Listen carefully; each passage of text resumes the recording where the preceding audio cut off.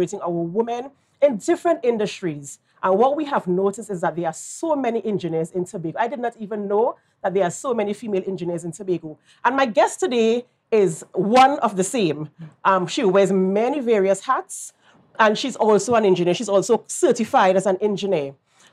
Today with me is Miss Jasiyah Ibrahiim.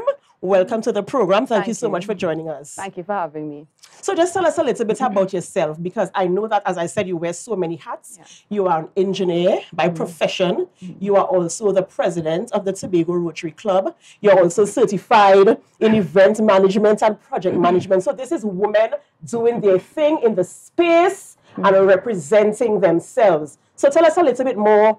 What do you think about the fact that there are so many female engineers in Tobago? I did not know. I am so proud.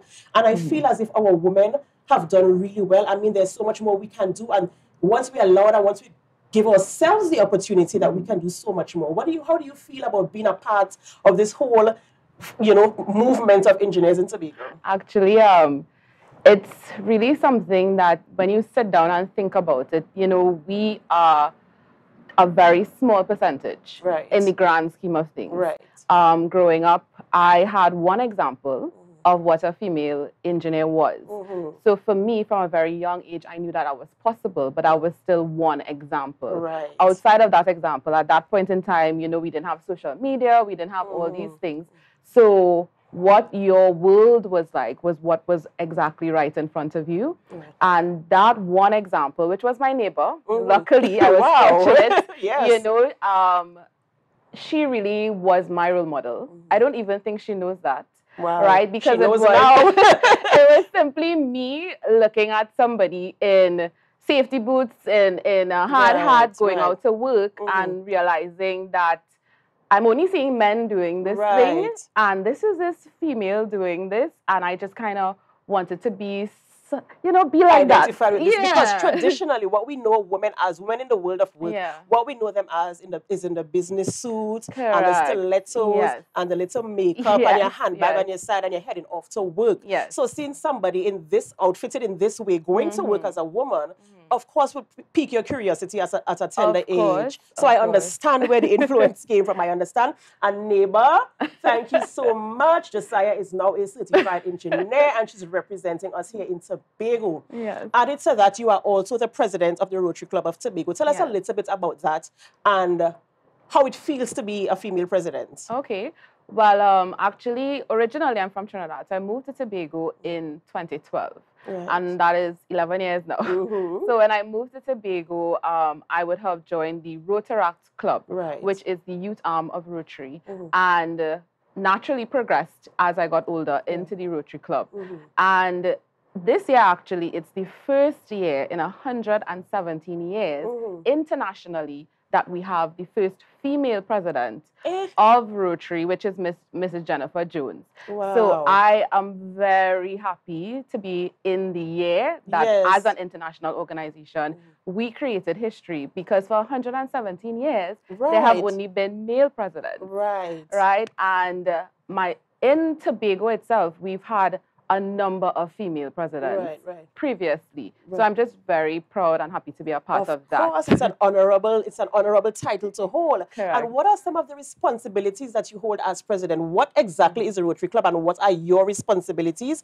And how do men respond to your responsibility as the president? Okay, so as the president of the Rotary organization, so first of all, we're a non-profit organization.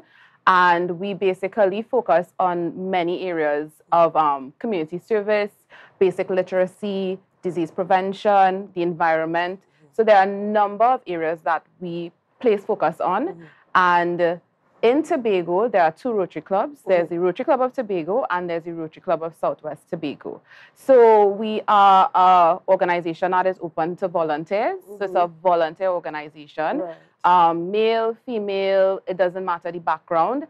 As I said, we have Interact, which is the youth in schools. So that's 12 to 18. Rotaract, which is 18, and they've now, previously it was up to 30. So they've now expanded that a little because they realize, some people want to stay in that sort of organization a bit longer. And then we move into Rotary at a I would say 35 Okay. onward. Right. So we do a lot of projects throughout the island of Tobago. Recently did a wheelchair distribution for 40 recipients in Tobago. So we do a number wherever there's a need, we come in.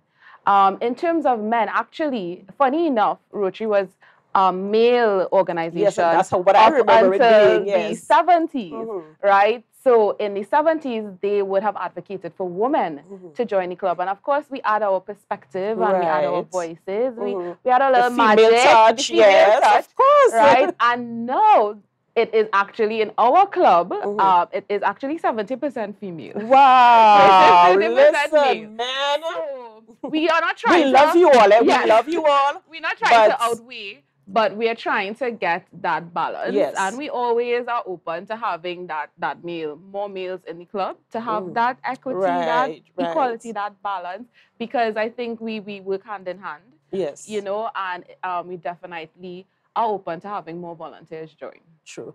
So Jasiyah, you know, I mentioned earlier that you wear so many hats. Engineer, president, you're also certified in project management and event management.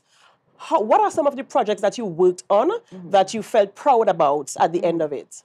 Okay, well, in my profession as an environmental engineer, I work at the Division of Health. Under public health, projects under public health with regard to waste management. So I also work at the Study Park Integrated Waste Facility, which is dominated by males. Very, very interesting, you know, personalities that you have to deal with. And I actually have a lot of fun working with that group. And a lot of people don't know that Tobago actually is the only engineered landfill in Trinidad and Tobago. Oh, what does that mean? Before we move forward, what I need to understand, what does that mean? Right. So it means, usually people say, you know, you go to the landfill, you go to the dump, but we actually have an engineered waste facility, which means that the way that we manage and deal with our waste is in an engineered manner. We have engineered cells. We line, you know, we prevent pollution by lining the soil with materials. So it's a process that we follow when we deal with your waste. And people always say, you make this sound so interesting. I'm drawn in. You make this sound so interesting. So we facilitate field trips, we facilitate site visits, and the students are always amazed when they come to Studley Park and actually see the process that we follow. And we're very proud when we go to Trinidad to do presentations because they actually seek advice from Tobago with regards to setting up engineered landfills in Trinidad. So for all you school teachers, all you organizers of groups, community groups, whatever you have, listen, plan a field trip. And take me with you because I want to go. I want to see how this is done. It's something I never thought about. Yeah, you wouldn't just. I wouldn't even think about where does my waste really go? You know, how is it processed? Like, you know, so it's an interesting thing to learn. So I'm very proud of that, and as well as being in the initial group of persons that would have brought TRRI, which is recycling depot, to Tobago. So we worked for years on bringing that to Tobago. So that is one of the projects that I'm really proud about. Right, me too, because when it was introduced, I was like, oh, finally, because it's something that is absolutely necessary as environmentalists, environmental engineer. It's an important thing to preserve our environment because when you see how our waste destroys our environment, it's really appalling. So I'm proud of you, girl. I am so proud of you as a woman in male-dominated industry. Tell us a little bit about your affiliation and involvement in events. Okay, because I know you from where I know you from primarily is on the event scene, right? Yes. So sometimes when people see me, they say, "Okay, which hat you wearing today?" Right, because you wear so many and so gracefully, you know. Yes, thank you. So I have always been somebody that has always been very organized, always organizing something from small. You know, you have a birthday party, you're organizing that. And I would have attended Bishop Anstey High School, Port of Spain. And when you go to that school and you take up responsibility, they give you responsibility. Right. So from house captain, organizing march past, and all these different things. Naturally, when I went into UE, I got involved in events at UE. So that just continued. It was always something that I was passionate about. It was always something that people said I was good at because I was just doing what I love. So I decided you know, let me put some effort into this. Let me learn about it a bit more. So I would have done event management. And yeah, you know, when you have to work. Don't just say I would have done event management. You are certified, yes, right, in event management. And of course it shows because, as I said, I know you from the event scene. And all of the events I know you to be involved in, I find them to be of noteworthy standard, you know. So congratulations. And again, it's something to be proud of, you know. And our women who are coming up, it's really good to see that this program has embraced our women and acknowledged and recognized that we need to celebrate women, not just on one day. We need to celebrate each other every single day, you know, and we need to support each other and continue to promote each other's passions and goals and support as much as we could. So I'm really happy that I had the opportunity to speak with you, to speak with other young women in the in different industries as we celebrate International Women's Day. The theme this year is DigitALL, innovation and technology and equality, gender equality. What do you think about the theme and how is it relevant to the industry that you work in or the different industries that you are affiliated with? Well, it has made things a lot easier. It has made information a lot more accessible. So especially for engineering, you know, we sit with, we do maths, you have to do tons and tons of formula manually, you know, do all these different things. And now you have so much programs and software where you just input calculations and it works everything out for you. So it makes things a lot easier. As I said before, I did not have access to information or when I was growing up in terms of social media or even seeing those examples. So now you have Instagram pages dedicated to female engineers. You have pages dedicated to anything possible, anything possible. And you can create that feed. You can curate that feed that, you know, in terms of what you see growing up, what you're interested growing up. You could Google anything, you could YouTube anything. I mean, engineering is a solution-oriented sort of field. And I mean, you could go on YouTube any sort of solution and try to figure things out. So it has really made things a lot more easier and information a lot more accessible. Yeah. Well, Jasiyah, it was such a pleasure talking with you, Jasiyah. It was such a pleasure. I've mispronounced your name for so many years. So a lot of people, Jasiyah. It's Jasiyah. It was such a pleasure speaking with you this morning.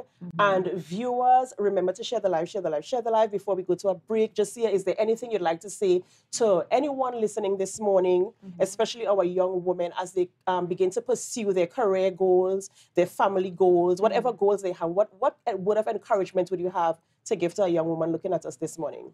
I would say, you know, be yourself. Your contribution is priceless. When you're in spaces where you feel intimidated or you feel like you don't belong, just show up.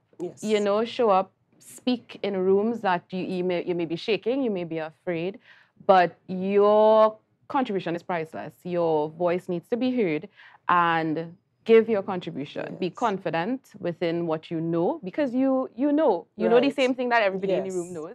Even if you don't know, don't be afraid to ask a question, you know, so just make your presence felt, you know, and that confidence develops over time. You're not going to wake up one day and it just magically, you're the most confident person in the room, but it's something that you work on every single day. Thank you so much, Jasiyah. And you heard it. One of my mentors always said to me, a closed mouth is a closed destiny. So speak up in places that matter, and you never know who might be listening to you and what opportunities can be presented to you. We take a break now, but I encourage you to share the live, share the live, share the live. I say, thanks a favor to wake up and hear me neighbor. 60,000 people strong.